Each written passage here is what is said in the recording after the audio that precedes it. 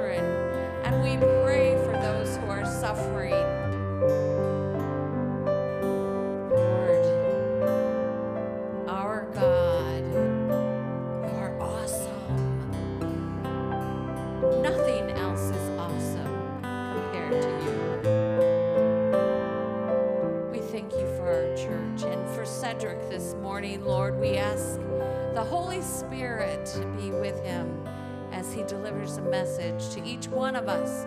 May we listen, may we discern, may we understand and be drawn closer to you this morning. In Jesus' holy name we pray, the Savior of the world.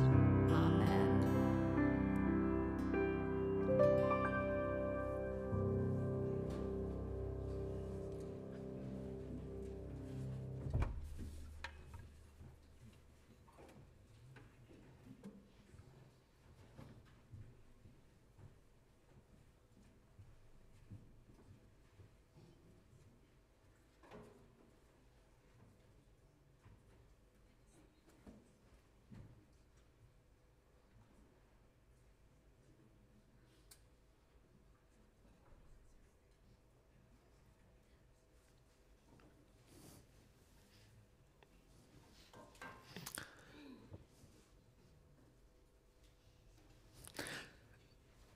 Good morning, everyone, and happy Sabbath. And it's, I seem to be making a habit of this coming to your church. Yeah. So it was only what, 5-6 weeks ago, I think. So yeah, I have to make sure that you won't see me for another couple of years after this. But anyway, happy Sabbath, and it's a beautiful day, beautiful Sabbath, which reflects our good Creator God. Let's just bow our heads as we pray. Heavenly Father, we're about to think about the implications of your word and what it means to be a follower of you. And we pray that you will give us open hearts so that your word will speak to us and will guide us, Lord, and be a strength to us in this coming week. We pray this in your name. Amen. Are you getting feedback? Or are you getting... We're okay? Okay, so this morning my title is called Pleasure, Pleasure, Pleasure. And it's a follow-on from what I shared with you last time I was here. I shared with you about this gentleman who could be anyone, but apparently that's Epicurus, Greek philosopher, 340 to 270, 341 to 270 BC. And he has affected our culture in the West. So that's why I'm talking about him, is that most of us in the US, in Europe, we are, without even knowing it, most of us are Epicureans in some sense, right? And that's why I'm sharing this with you. Well, you know, we can go hard on this guy, or we can remember what he himself was reacting against. So he grew up in a very superstitious world where everything that happens, there's a demon or an angel, a god behind everything that happens. And he said, no, no, no, the gods, he came up with his 4 medicines. And this is what we looked at last time. We looked at the first 2 of his medicines. This is a summary of his teaching. Nothing to fear in God. Why?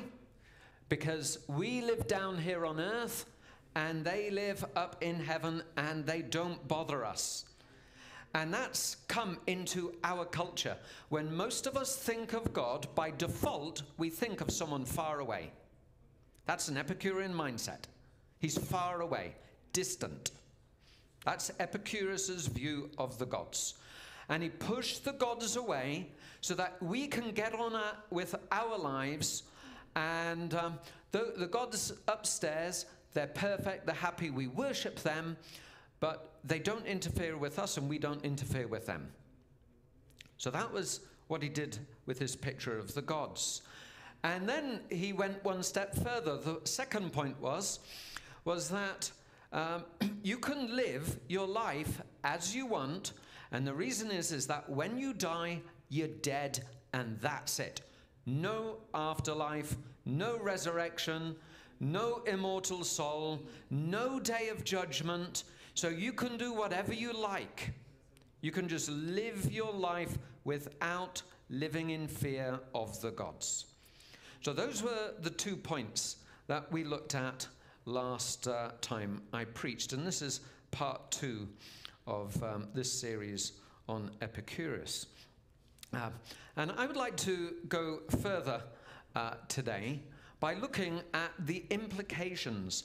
If you push God out of your life, or you may well believe him, but he's not active in your life, then what happened for Epicurus, he says, well, our next goal in life, if it's not to keep the gods happy, why do you live your life? And this comes to point 3. Good pleasure can be attained. You end up with a life goal which is about living for pleasure. Right? Now you look at our culture that we have here. Liberty, what is it? And the pursuit of happiness. What is that? Liberty? How does it go? I'm a Brit, so you've got to be patient with me this morning. Right? I know life, liberty, and the pursuit of happiness. Okay?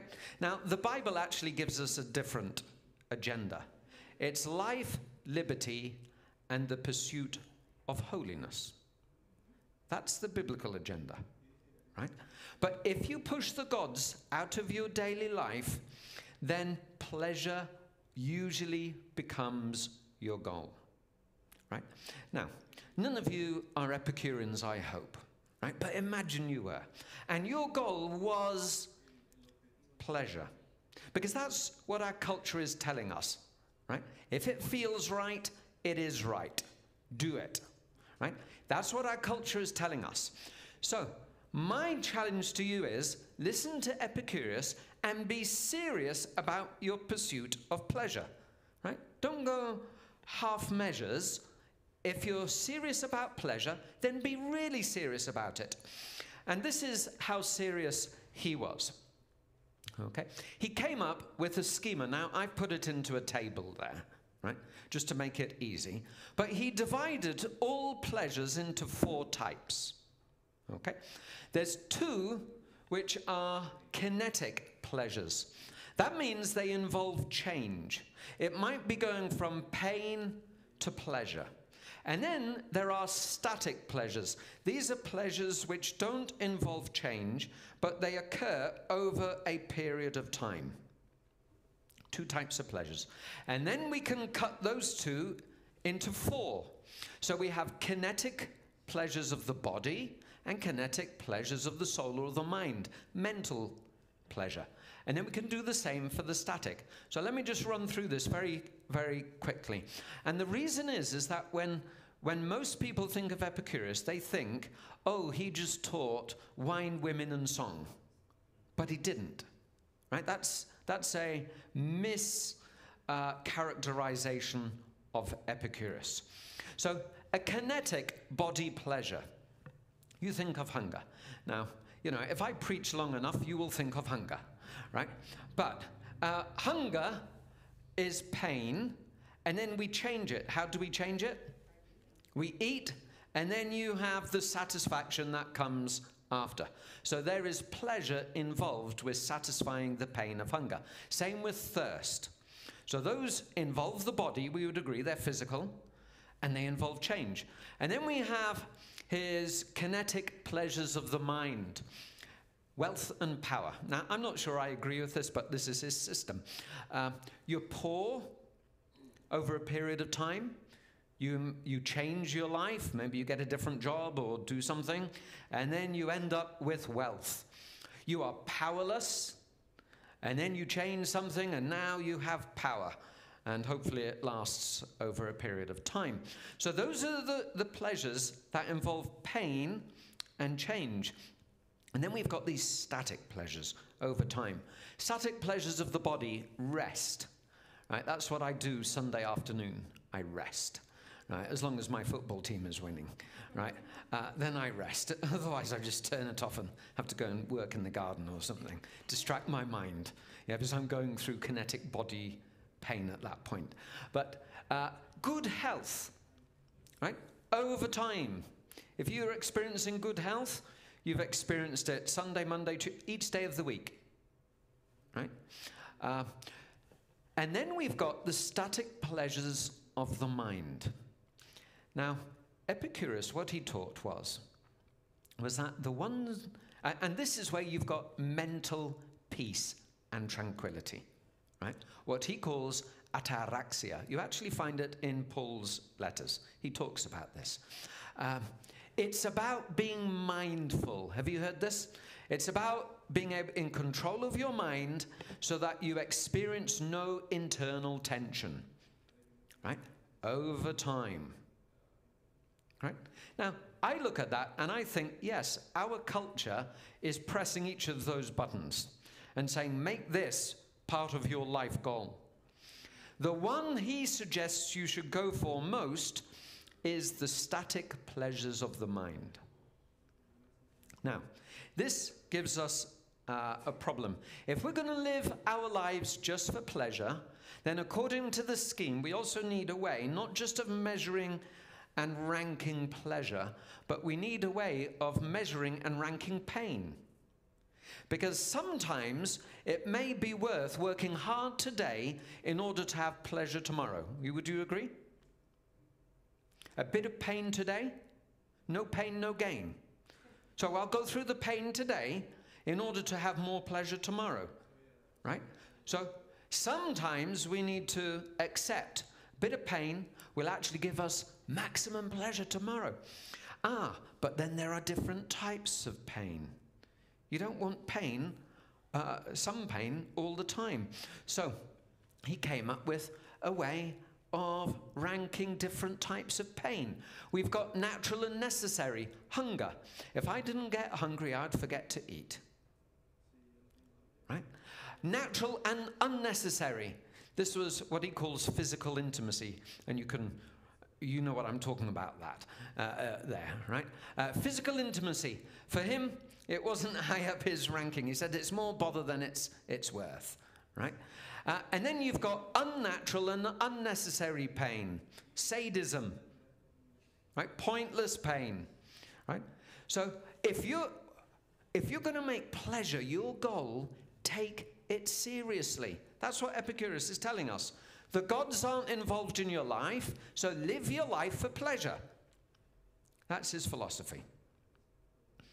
And a large part of our culture is prompting us to walk down this road. What are the spiritual exercises? If you want to become a good Epicurean, how do you practice this? This mental pleasure. Now, have you heard of the Stoics?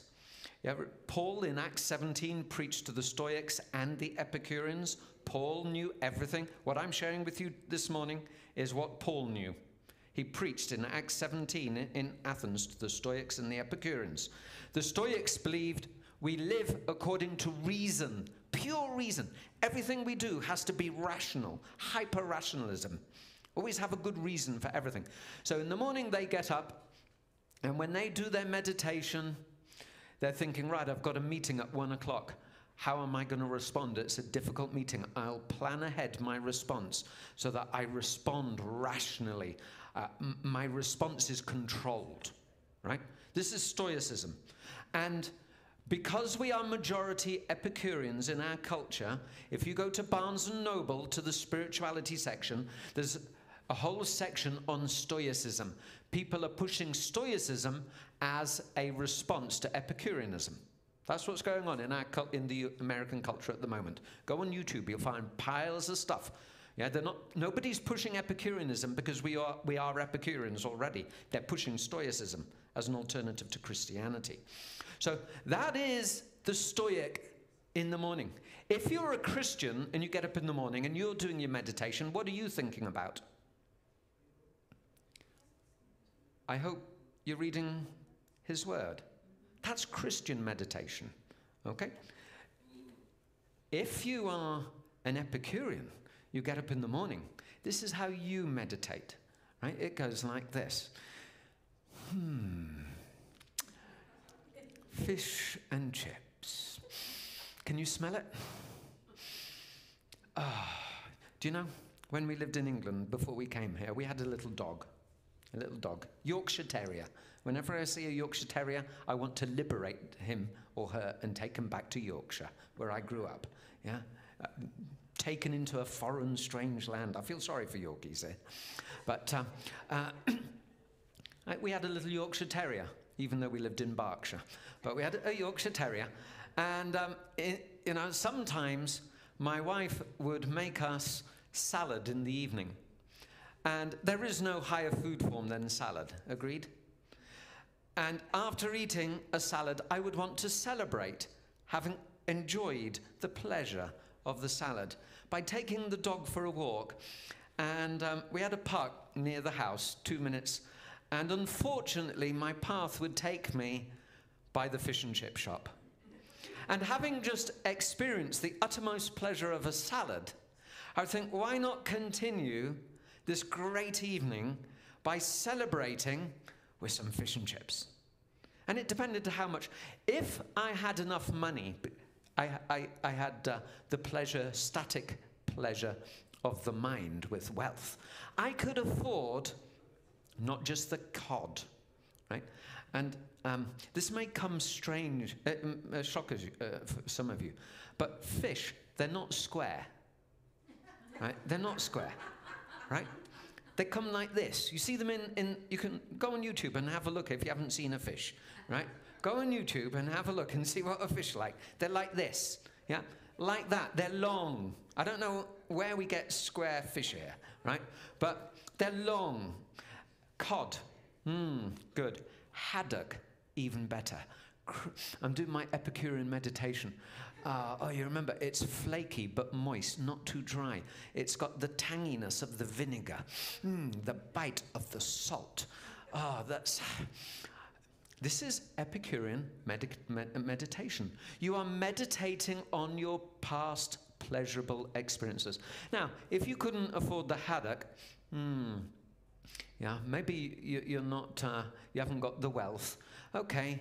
Cod roe, that's the poor man's alternative, right? Cod roe. I don't know whether we've got it. Have we got that here? I don't know. So you know what cod roe is? I mean, if you're an environmentalist, you're going to be a bit upset now. But this is the eggs from the cod, right? So you're literally eating sort of thousands of eggs, yes? And, I did talk to my dad about this, and he said, no, you shouldn't feel guilty, Cedric. While we've got cod, eat them. Yeah, eat them while we've got them. So this is the poor man's alternative. So even if you're poor, you can find poor man's pleasure to meditate upon, right? Doesn't need to be haddock and chips. Cod roe will do, right? So we start meditating upon this stuff. Okay, that's Epicurean meditation. Now, philosophers in the ancient world came along to Epicurus and to his followers, and they say, guys, you're making full pleasure your goal in life? How do you experience pleasure? Through your body. Okay, here's another, I'm not sure, maybe we could call him a philosopher, Plutarch. So he's writing just after the New Testament was written. He's a Neoplatonist. So he's Platonist. When you read him, it's like reading the Bible, right? His view of God is incredible. But this is what he says, and he's criticizing those Epicureans who want to make pleasure their goal in life, their one pleasure. This is what he says. By which, my good friends, it is very plain, this is the Epicureans, found their pleasure in a poor, rotten, and unsure thing. Where do you find pleasure? In your body. That's how you experience it. Okay? Your life goal is now tied up with how well your body is functioning, if pleasure is your life goal.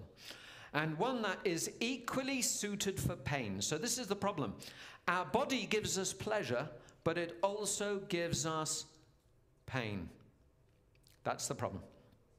By the very passages that they receive their pleasures by, or rather indeed that admit pleasure but by a few, by pain, but pain by all its parts. So how many parts of your body experience pleasure? Your mouth, your eyes, your ears, touch. But you know, all part of your body can experience pain. And then Plutarch starts to list the type of things you could get. And you have a look at this. We've got grievous lamentable distempers, gouts, corroding discharges, gangrenes, putrid ulcers. That's what you get in your body. And Epicurus, when he got old, he had gangrene. You imagine this, right? He died in pain, and the body, which was the means for achieving his life goal, was essentially saying, no, no, no, no more. Right? Now, I'm not a doctor, a physician, medical doctor, right? So I just wanted to find out what gangrene is all about.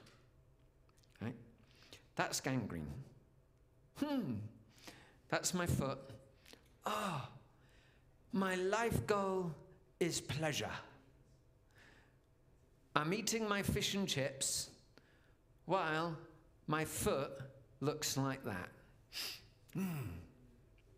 Okay? This is the ancient critique. Now, gentlemen, we don't like to go to see the doctors, right? I've talked to medical people, and they say that men avoid going to the doctors basically till we die, till we've got a really good reason, right? And I found this one website, right, on gangrene, and I thought, this is written for men, right? So I don't know whether you can read it, but the words at the bottom, I couldn't stop laughing when I read this. It says, gangrene is a serious medical condition. And I thought, what type of person needs convincing that that's a serious medical condition? Now, I'm not going to, please don't sue me, but I'm going to give you some medical advice, gentlemen, right? If you're sitting here this morning in church and your foot looks like that, it is probably time to see the doctor. Okay? Probably it's time to take a visit to the doctor, right? Regardless of your insurance state, go and see someone, right?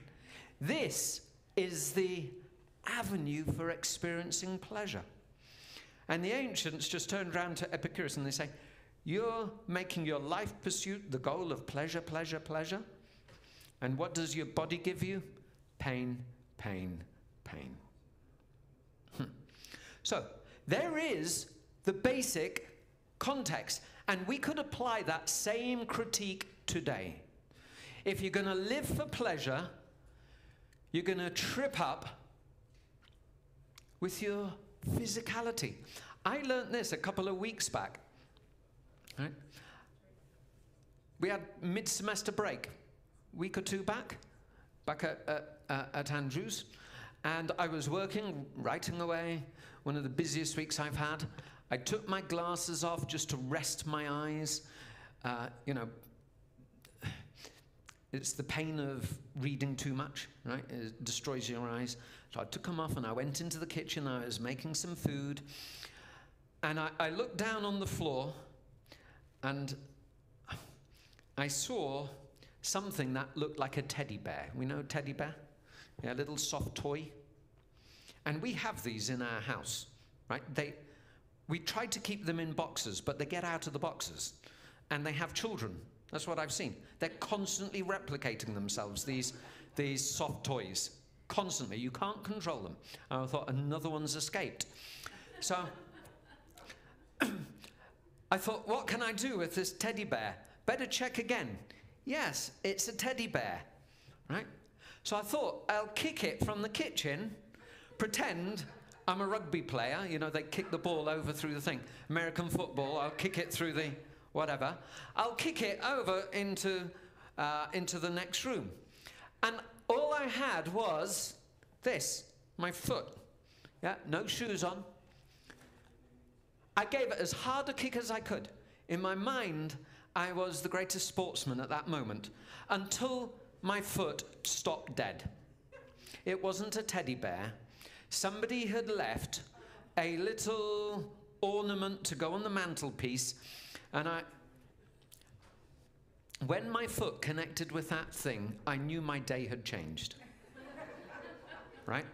At that point, my day changed. Right? Here is the good news. Working at the seminary for 8 years, only pure words came out of my mouth. I thought about this later, and I just thought, thank the Lord that goodness came out of my mouth at that point, right? What it was a little statue of 3 rabbits, each with two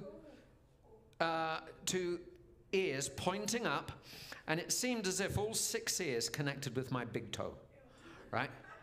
And it bled and bled, and being a man, I just thought, no, just leave it, and we'll see what it's like later, right? So later that day, when I got in the shower, it was all scabbed. I had to sort of let the warm water soften the scab and get my sock off. Yeah, just come back to that later, right? Pleasure, pain. There's a second difference between them, right? Make pleasure your goal, and just like that, it can turn to pain. The philosophers knew that. Well, we're not just here for Greek philosophy, we're here to hear God's word. And we can give a deeper critique. If you've got your Bibles, turn with me to Ecclesiastes. Ecclesiastes. And we're going to read from chapter 2, and I'm going to share with you 3 points. 3-point sermon. And this is what Solomon tells us. He says, first point is that if you make pleasure your life goal, in the end, you will become self-focused. That's what will happen to you. You will become inward looking. That's the first point we will see from this chapter. The second thing he tells us is that when you make pleasure your life goal, in the end, it leaves you feeling empty. It brings you to despair. That's the second thing he tells us. And then, thirdly, he gives us some hope. He says, if you want to really experience pleasure, the way you do it is not by seeking pleasure, but by giving pleasure, and giving pleasure to God. Give pleasure to God, and those things which don't give long-term pleasure suddenly start to give you pleasure. This is what we learn from Ecclesiastes. If you've got your Bible, turn with me to Ecclesiastes, and let me read verses 1 to 9. I'm just going to run through it, and listen to all the areas of pleasure he experiences. This is from one commentary. One commentator simply sets out all the different things. Now, there's nothing wrong in and of these things. These are good things. But if you make pleasure your life goal, then this becomes a problem. Okay? Ecclesiastes chapter 2. This is what we read. Solomon, king of Israel, he says, I said to myself, come now, I will make a test of pleasure.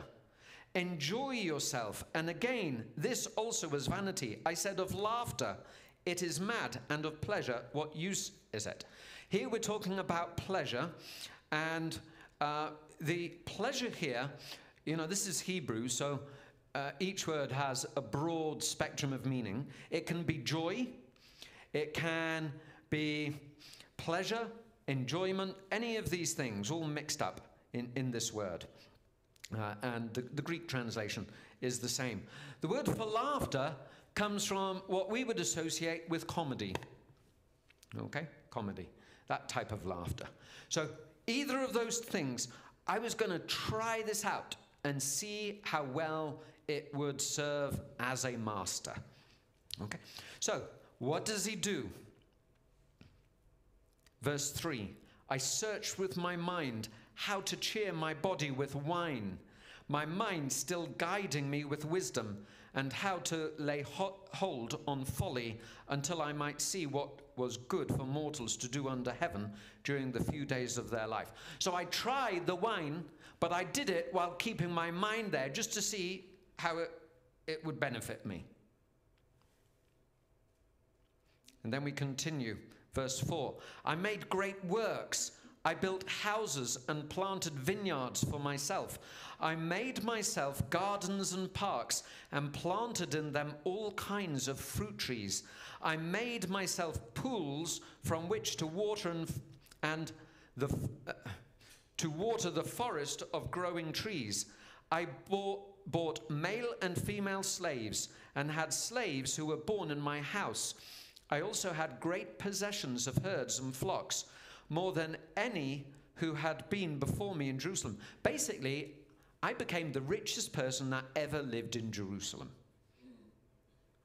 Okay? I had everything I wanted. Verse 8, I also gathered together for myself silver and gold and the treasure of kings and of provinces. So I conquered other lands, and I brought their riches to Jerusalem.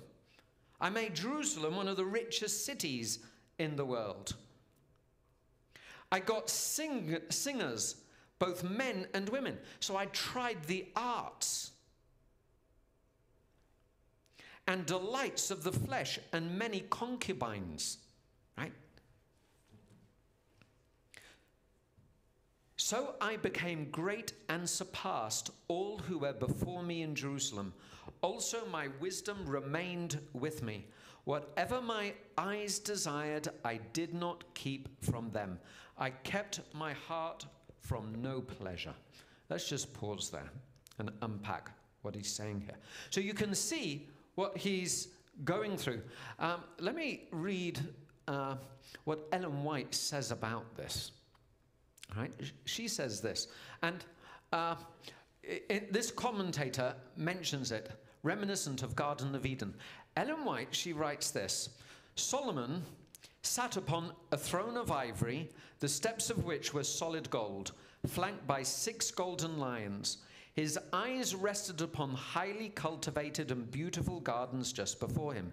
These gardens were visions of loveliness, arranged to resemble as far as possible the Garden of Eden. What was he trying to make in Jerusalem? The Garden of Eden. Now, she carries on to unpack this. Yeah, he's got choice trees and shrubs and flowers of every variety have been brought from foreign lands to beautify them. Birds of every variety of brilliant plumage flitted from tree to tree, making the air vocal with sweet songs. Youthful attendants, I mean everything. All your senses are there. It's all there. Garden of Eden. Now, you read elsewhere in the Old Testament, and it talks about Solomon bringing in every day hundreds of sheep and goats and tens of bulls and cows to be slaughtered to feed him and his attendants in his Garden of Eden. So really what he's doing, he's creating almost like a hell next door, so that in his place he can have this perfect environment. Okay? Now, if you read through this passage in the Hebrew, right, this is what you find, right? This is your Hebrew lesson for the morning, right? There's a preposition. Preposition is a word like to or from, on, at, under. And we have a Hebrew preposition, la. It means to. And then we can add a possessive pronoun, my, to me, to me. It's just li. It's up there at the top, to me, li. It's easy to read. And you can translate that as for myself. As you read through this passage, right, just have a look at verse 4. We'll read that as an example. I made great works. I built houses and planted vineyards. And my English translation then tells me for myself. I made, verse 5, myself gardens and parks and planted in them all kinds of fruit trees. Verse 6, I made myself. Right? The Hebrew word is li. I did this, li, for myself. For myself. And you start to count. Verse 4, we've got 1. Verse 5, 2. Verse 6, 1. Verse 7, 1. Did I say 2? It's 1, 1, 1. Verse 8, 2. And then verse 9, 1. If you count up the number of times that he says it was all for myself. Do you know how many times we got? 7. This is perfect self-focus. That's what we've got. Everything in his world is li, for me, for myself. Right? Let's go back to verse 10. Whatever my eyes desired, I did not keep for them. I can't do that. You can't do that. I can't do that because I don't have enough money. Right? If I had more money, if I had unlimited money, I probably wouldn't be living in the house I'm living in now. I wouldn't have driven in my car with 210,000 miles on it. Right? I'd probably be driving into, I mean, it gives me great pleasure. Don't misunderstand me. Right? But can you imagine? It's hard for us to imagine. Maybe Elon Musk, that's the closest we could get to. Right? And even he has limitations. But Solomon, he's saying, whatever I looked at and I wanted it, I got it. I made pleasure my life goal, and what I found I did, I turned the world around. Instead of revolving around the sun, it revolved around me. It was for me, for me, for me, for me. That's what happened to Solomon. The world became a machine to give pleasure for me. I went through that, and it was a great machine. Functioned beautifully. All for me. That was his experience. I kept my heart from no pleasure, for my heart found pleasure in all my toil. So, that's the first thing we find from this passage. It's not just that our bodies give us pain. It's that when we make pleasure our life goal, it turns us inward focused. It makes us inward looking. Others are there for me to fill my life goals. We end up with a narcissistic culture. Okay?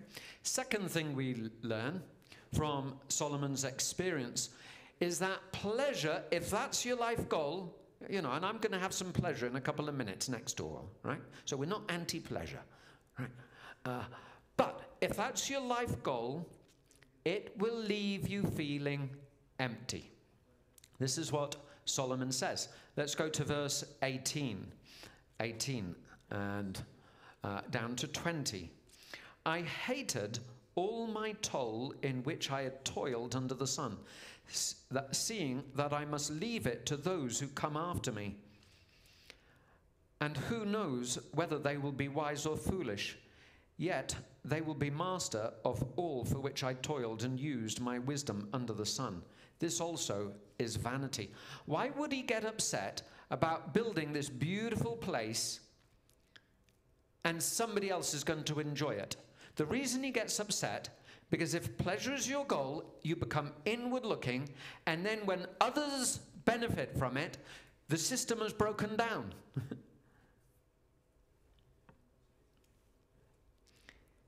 We continue. So, verse 20, I turned and gave my heart up to despair. Whoa. Gave my heart up to despair concerning all the toils of my labor under the sun. Right? This is how it works. right? This is the pleasure escalator. Think of it, escalator, pleasure, right? So, now, I know you wouldn't do this, but you got your Solomon. He starts off with his first glass of wine, right? Gives him a bit of pleasure. Next week, to get the same level of pleasure, what does he need? 2 glasses of wine. Next month, what does he need? 3. This is the problem with pleasure. We see it with those who are addicted, for example, to pornography. You know, 1 minute they're watching something. Oh, I saw something there. Next minute, to get the same kick, they have to go into more aggressive, deeper, I don't know even what to call it. But that is a standard thing with pleasure. If that's your goal, in the end you need more of it and more of it and more of it to get the same kick. Okay? And that ends up destroying you physically in the end. Right?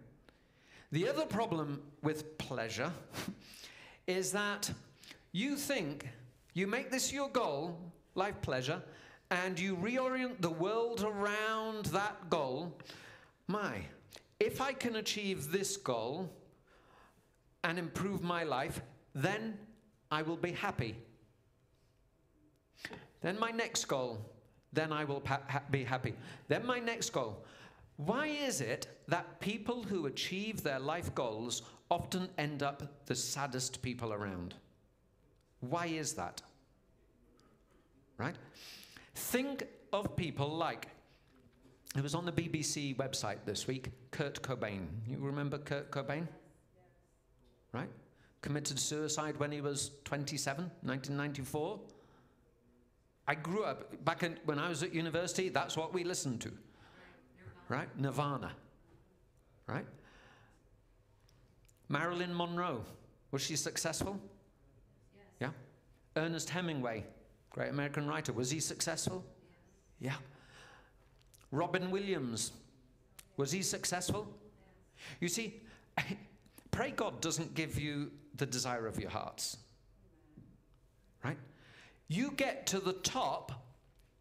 You've made that your goal in life. You get to the top of the escalator, and then you realize there's nothing more. You've made your perfect Jerusalem. You've reordered the world around your pleasure, achieving your goals, and in the end, you end up in despair.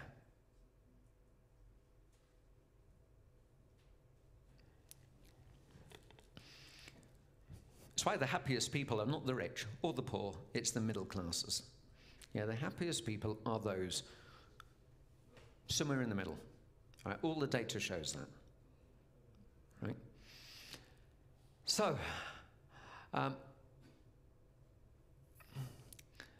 what you're doing, you're taking good things God has made and you're turning them into little idols. Right? Ezekiel 14 talks about idols of the heart. Right?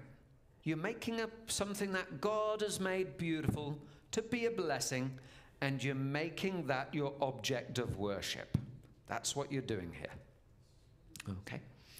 So, let's end on a positive note, because there is hope, and this is the hope. Okay? Please God, and He will give you pleasure. That's the lesson Solomon learns. And here we have it in verse 24. Let me read 24 to 26. I'm going to read through, then I'll just pull out some points. There is nothing better for mortals than to eat and drink and find enjoyment in their toil. This also I saw is from the hand of God. For apart from Him, who can eat or who can have enjoyment? For to the one who pleases God, Him, God gives wisdom and knowledge and joy. Okay? What is He saying there? He's saying this. right, is that actually the food and all this stuff is good. It does give pleasure, but it gives you pleasure when who's feeding you? It's from the hand of God. Ethiopian food, right? They have this breakfast dish that they make. It's like this thick porridge, and they make it into sort of a donut, right? And in the middle, they pour melted butter with spices and chili in the melted butter. And then what you do, you sit at a table and you feed each other, right? You don't put the food in your own mouth, right? You put it in your neighbor's mouth, right? The things that give pleasure, they give pleasure when they're not the most important thing in your life. But you're receiving the food, and who's feeding you? It comes from the hand of God. I mean, it's like a baby, isn't it? When, yeah, go and open up. Yeah, it's like our cat in the morning comes up and he puts all his hair on. Yeah, he's loving me. Why? Oh, Dad, feed me now. Yeah, right? It's from the hand of God. When we receive our food, when we receive our pleasures from the hand of God. And if you're taking it from the hand of God, is this the God who is distant? Is this the Epicurean God? Absolutely no. This is the God who is present and active in your daily life. And if you view the food you are eating and the drink you're drinking and those pleasurable experiences outside as being in the presence of God, suddenly they give a level of pleasure unknown. It's a gift from my Heavenly Father. Every time I eat, I'm being fed like a baby by one who loves me. And what does that do? We've seen babies, haven't we? Yeah. You feed a little baby. Yeah. Generally, babies look okay. We had this couple in the church in England, and they had a baby. And the mother took it out. And this is in Yorkshire, up in the north, right? And this old lady came and looked at the baby. What an ugly baby, right? That was the assessment of the baby. What an ugly baby, right? But if you took some food and put it, that baby might not have been so ugly, right? What an ugly baby. No, they smile. And when the baby is smiling back at the mother, what's happening? Paul says it like this: grace comes down and joy comes back. Right? In Greek, the word grace and joy have the same stem, charis, right? They have the same stem. So the grace is coming down, the gift is coming down, and you're responding. This is a God who is present. And suddenly, I'm being fed by the hand of God.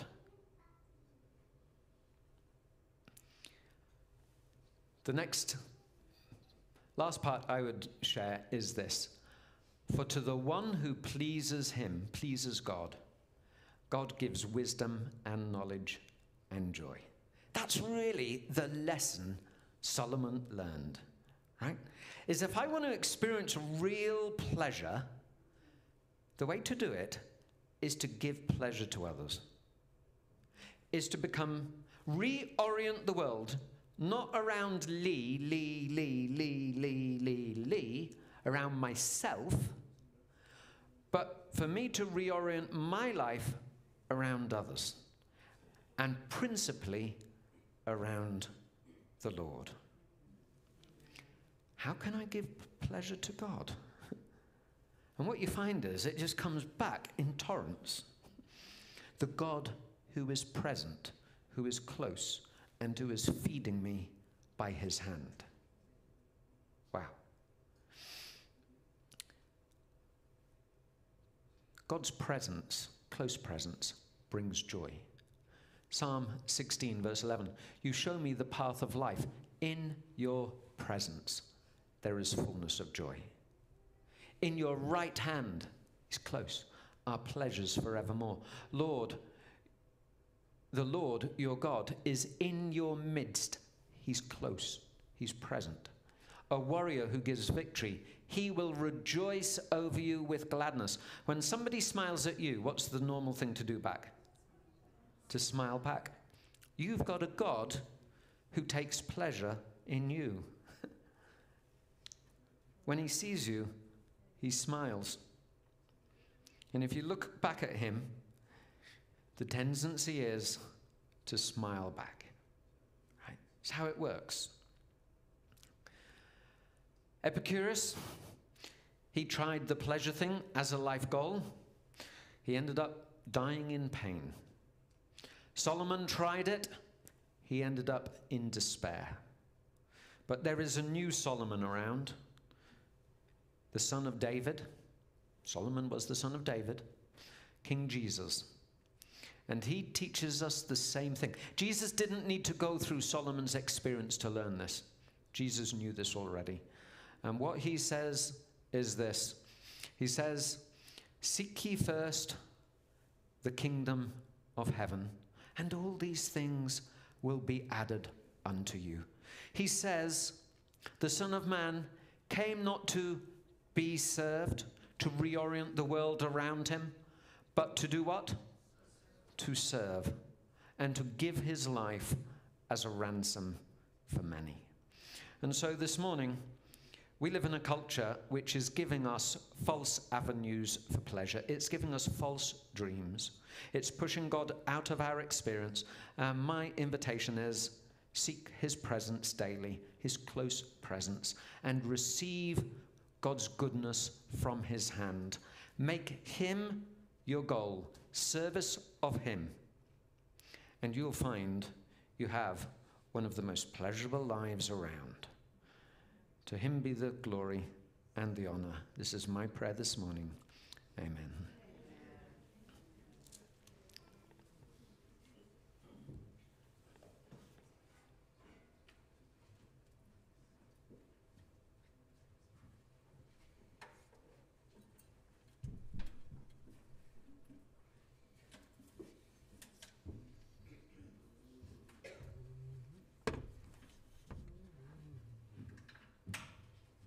Thank you so much, Cedric, for that message. And we don't want to wait 2 years to hear that again. We invite you to come back even sooner. Please stand as we sing our closing song, Nothing Ever Could Separate Us. Down.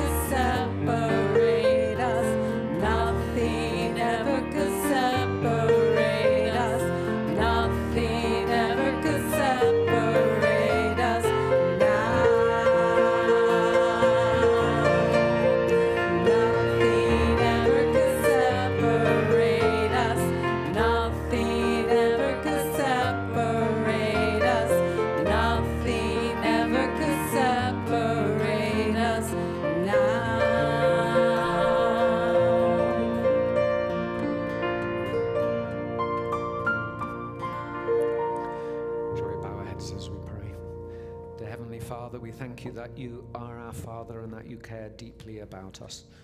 We thank you that you rejoice over us as your children and that we can look up into your eyes and reestablish that link with you, Lord. And we pray that your presence may be manifested through your Spirit, through your church, through your word, and through Jesus, your Son, in our lives. We pray this in your name. Amen. Please remember to stay around for potluck. Thank you.